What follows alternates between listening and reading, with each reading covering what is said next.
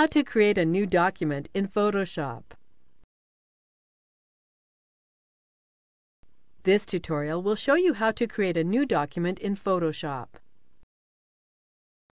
This tutorial assumes you already have Photoshop open. Click on the File menu.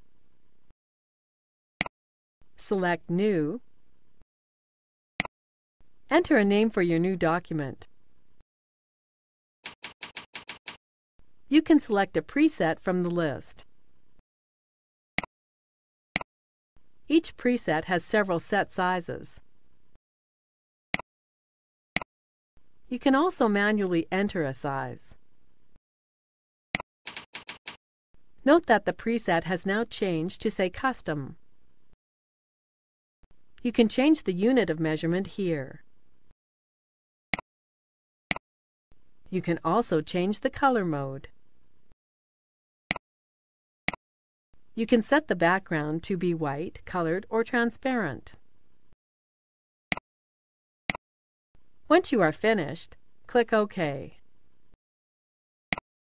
Your new document shows up automatically zoomed to fit inside the window. That's it! You now know how to create a new document in Photoshop.